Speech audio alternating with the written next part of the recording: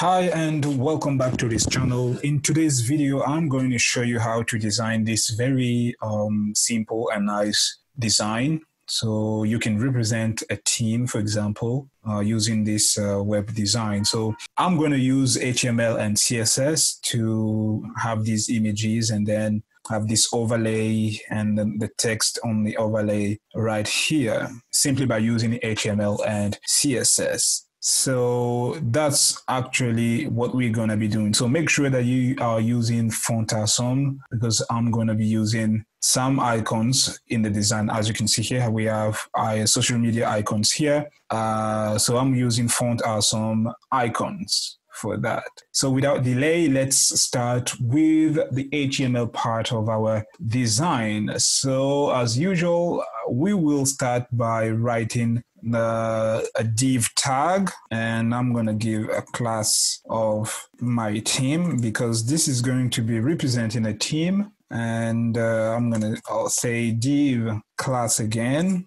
And I'm simply going to call this profile pic. Okay, so to represent the profile picture. And then I'm going to write an image tag here, and I will say source, and then type in the path to my image. So I'm simply going to say images, image one, then close the image tag. So right after the image tag, I need to write another div tag, and I will say class detail text. Okay, so this is going to be for the details, for example, the job title and the name of my team member. So for example, here I'm simply going to write Patricia Mills as the name of the team member. And then I will say tag P here and write the job title of the team member. All right, so after that, I'm going to write another P tag, and in here, I will now write the A tag, yeah, and then I'm going to attach, to add my font awesome class. So I'll say FA Facebook.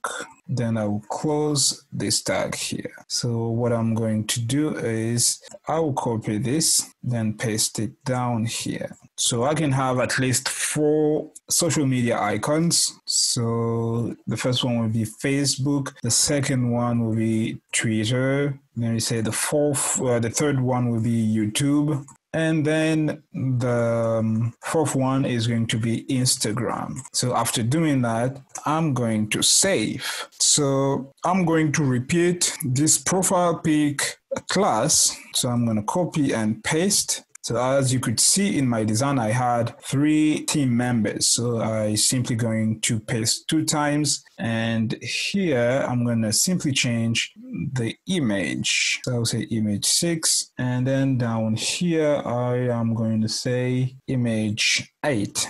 So these are all the images I have in my design project directory here. Okay, as you can see, image 1, image 6, image 8. So these 3 images are the ones that I'm gonna take and attach in this my project. So I also need to change the name for the second team member. So I'm going to say not Peters, for example, and I will give a job title, so IT manager. And the third team member as well, I need to change the name. I can simply say Claire McGill, and the job title will be marketing executive.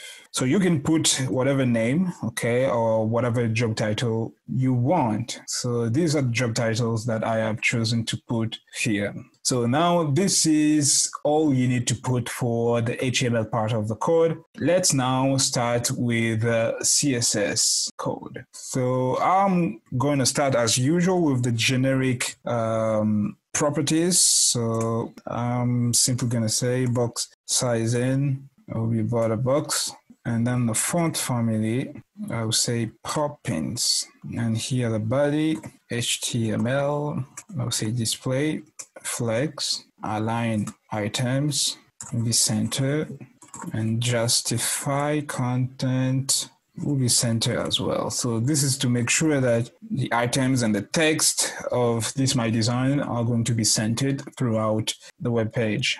So background, so this is going to be the background color. So I'll say RGB 24, 21, 21. So I'm going to change, let me say 1099. All right, so the next thing to style will be the my theme class. I'll also say display flex, then width 100%, and finally justify content. I'll say space around. And let me open this in the browser. Yeah, so as you can see, I have the text here, which is representing the name, the job title, and then the social media icons, and then the pictures as well. So we are good to go. So I need to style the other classes. So the next one was profile pic. I will say width 360 pixels, height 400 pixels, and then padding 25 pixels, background color white, then the position, let's say relative display, so the position will be relative, so display flex as well, then align items, let's say flex, and let me refresh. All right, so I'm going to say transition 0.6 second is out. Then next I'll say profile pic hover, then transform, that will be translate. If I come and refresh, okay.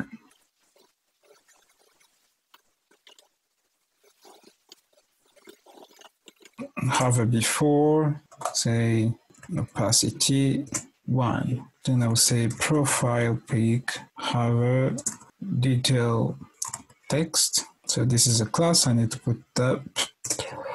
Then opacity 1, and then transform, I would say translate 0. So I need to style the image, so I would say profile pic, then an image tag. So I would say width 100%, then the height 100%. Position will be absolute, then top will be 0, left will be 0 as well, and then object fit, I'll say cover, and save. So now if I refresh data, as you can see, the text is coming on top of the image, and the image have been resized as well. So I need to add a little bit of overlay on the image. So one way to do that is to write profile pic, content, position absolute, top 0, left 0 as well, say display block, width 100%, then height 100%. So the next thing will be to put a transparent background. So I will say linear gradient to top. So this is the direction of the gradiency of the background color. So RGB now is the color that I want. So this is going to be red color, comma, and then I need to specify that it's going to be transparent. Okay, let me come and refresh. I didn't save that. So if I refresh here, so I'll say, is it index 2, and then opacity 0. All right. Let me add some transition, 0.5 seconds, and save. So after that, I need to style the text details. So we profile pic that detail text. So its position must be relative. And then I need to add the Z index 3 to make sure that the text will come on top of the overlay background. Yeah, because if I remove that, you can see that the text is behind the overlay background, but I need to put the Z index. Okay, and the color of the text must be white, and the opacity must be 0.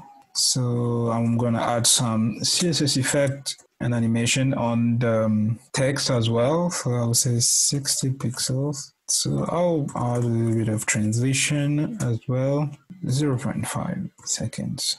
Then come here, as you can see now.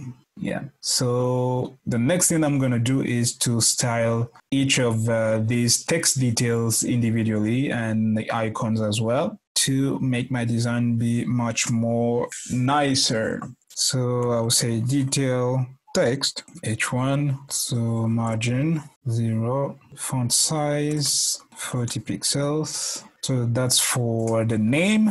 So now I need to style the paragraph, so I will say detail text, then P like this. So I'll add some letters, spacing, so I'll say 2 pixels. Then the font size, the 15 pixels. And margin top, 8 pixels. Save and refresh. So now when I refresh, this is how it is looking like. Much more nicer. I will also style for the hyperlink. So this is going to be for the icons, the social media icon. So I'll say 30 pixels for the width. The height as well will be 30 pixels.